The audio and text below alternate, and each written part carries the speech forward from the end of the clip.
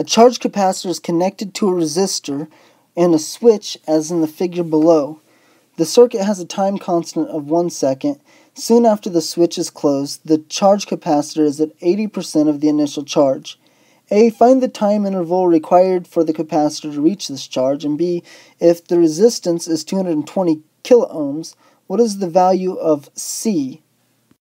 So what happened here is, and I was a little bit confused when I first saw this because I was like, where's the voltage source? So somehow this plate got charged by a voltage source, and then subsequently it was taken away, and it's connected to this series with a resistor, and it's about to be discharged as soon as this is closed. So we want to find what is the charge. We want to find how long does it take this to get to 80% of its original charge. So Q is equal to 0.8 Q.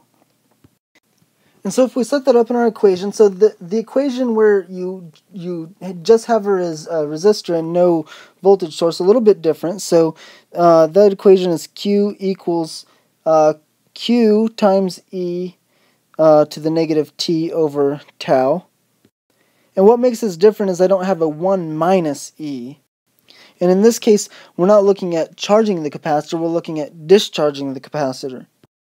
And so if I throw in 0.8 Q in for my little q, so I get 0.8 big Q equals big Q E negative T over tau. My Q's, when I divide them out, they cancel out, and so I get that 0.8 is equal to E to the negative T over tau. Now if I just take the natural log of both sides, because E is the base of the natural log. So if I take the natural log of both sides, I get that the natural log of 0.8 is equal to negative T over tau.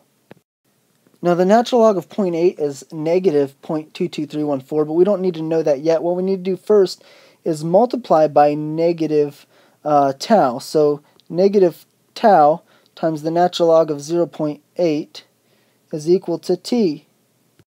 And it tells us our time constant in this problem is 1 second. So we do negative 1 times negative 0.22314, and that gives us a positive 0.02314 seconds.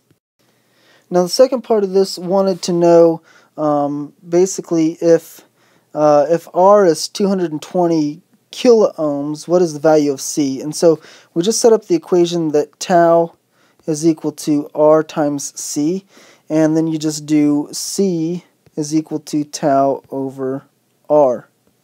So make sure what I would suggest is changing the kiloohms into ohms, so you get 220,000 ohms.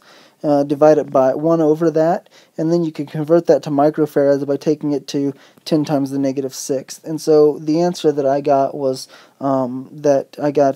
C is equal to 4.5454, and this goes on forever, microfarads.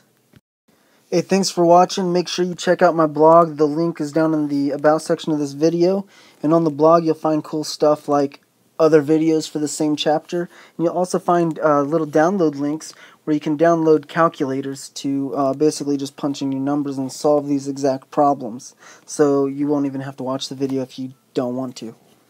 The last thing I want to say is if you leave comments on YouTube, of course I will get around to responding, but I'm much faster if you leave them at the bottom of my blog, right down there. Enjoy your day.